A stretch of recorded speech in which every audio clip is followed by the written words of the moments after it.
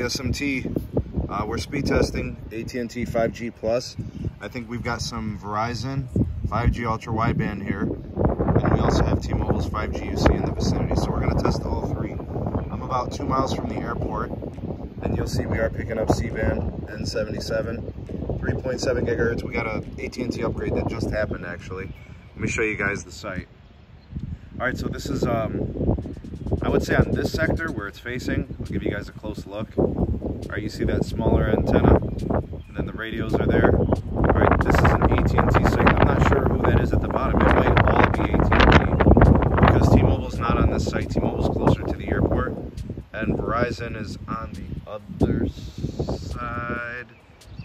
I think actually back there somewhere. So they got their own site. But anyways, that's the site that we're testing. Monopole. I don't know, it's like a junkyard or something. I don't know, there's like a machine shop or something back there.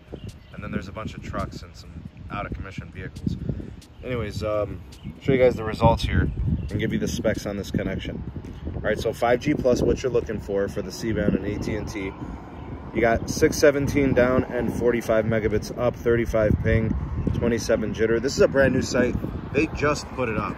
They just upgraded it. All right, so what you're getting on this site, you're getting band 14, 10 by 10. That's the bandwidth.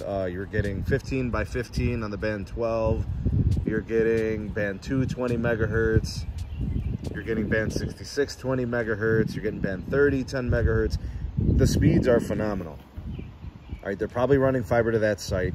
I just looked at the signage and it said it was a AT&T site. It did not say Crown Castle or American Tower.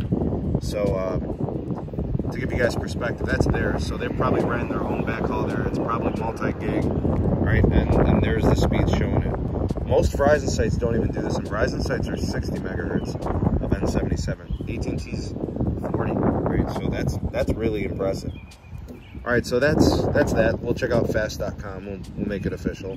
And then we'll do an NPerf and see how that does. And then I'm gonna switch the SIMs. We're gonna do Verizon's Ultra Wideband, and then we'll do T-Mobile's 5G UC. Sorry for the road noise. It's a busy street. We're near the airport. It's not busy today, actually. It's not that busy, I should say. Kind of like an industrial parkway type deal. Not much action on Saturdays, but during the week, I'm sure it's pretty busy. That makes sense why they put this. All right, now the one sector is pointing back in that direction. That points to like, I think there's some used car sales. There's some businesses back that way. The opposite sector on the opposite side of this is probably pointing to the airport. No joke, guys. It's got 2 mile range. This stuff is pretty good. And they're pushing it towards the airport. I don't think they care. We don't have a buffer zone here. Not Cleveland Hopkins. You'll hear the train back that way. All right, so the airport's actually back that way. 32 millisecond ping, 34 uplink, 640 on the downlink. Really good stuff there. And then after this, I'm gonna switch up. I'll do the Verizon 5G Ultra Wideband and the T-Mobile 5G UC.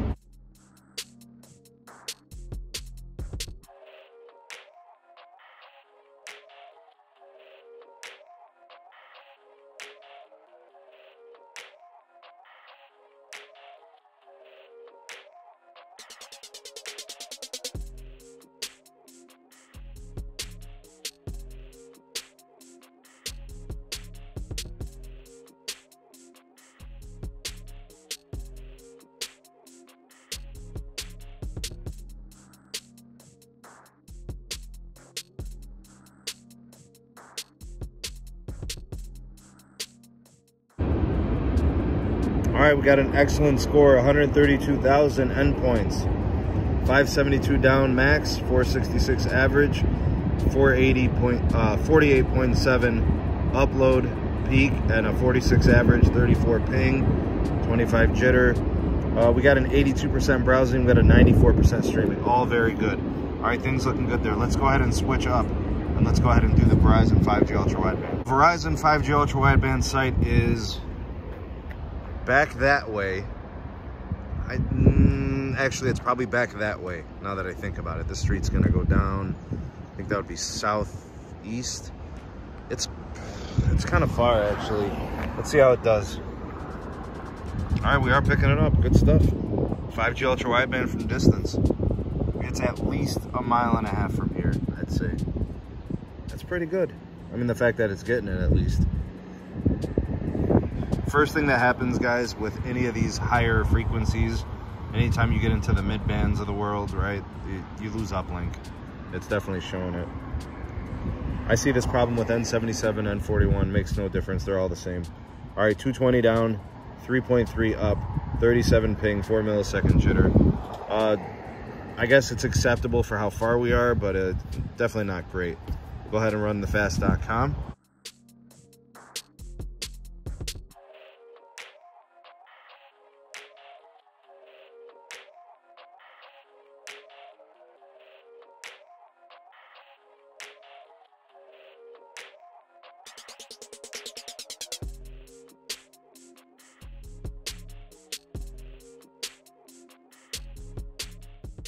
Got 200 down.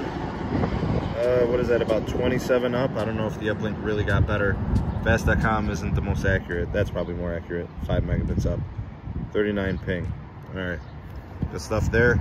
Let's run it through the NPerf. You guys see how AT&T did. All right, let's go ahead and test this again. Full test. Boom.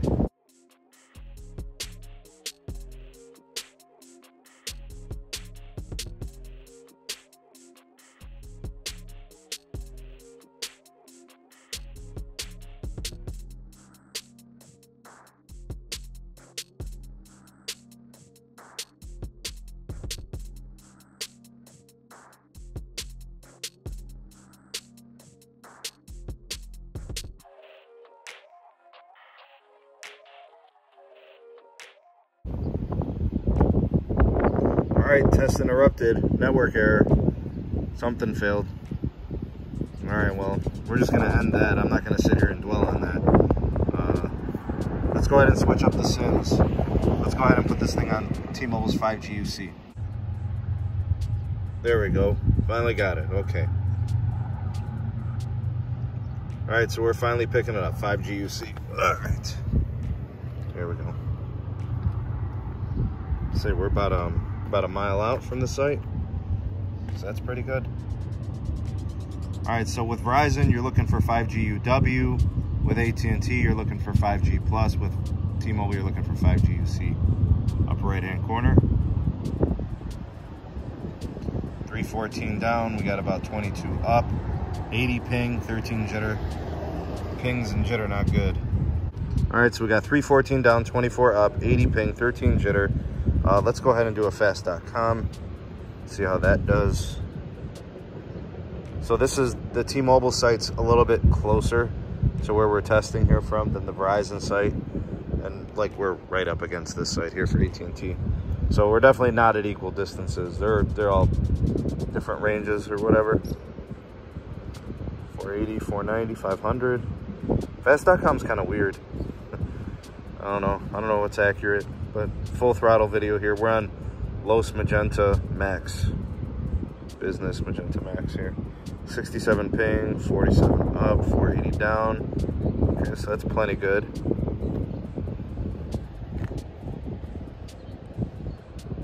All right, let's go ahead and run an NPerf now.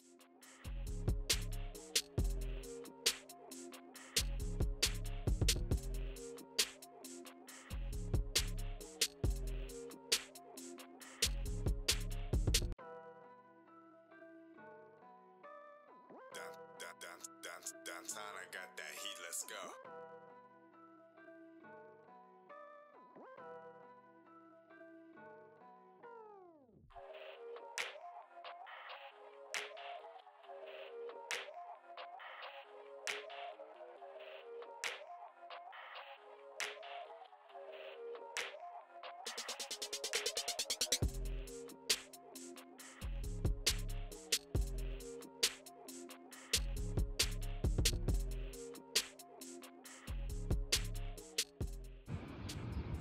All right, there we have it, an NPerf endpoint score of 98,000. We got a 69% for the streaming, or the browsing, and then 89% for the streaming. So the browsing, not great, the streaming much better. We got 368 peak download, we got 293 average, 27 peak upload, 26 average, and then the ping is off the charts, way too high, 100 116, jitter at 27. All right, so the best connection came from AT&T today. We're nearest the site, you know, makes total sense. The T-Mobile one came in second. It's a little bit closer than, say, like the Verizon one, so it tested better.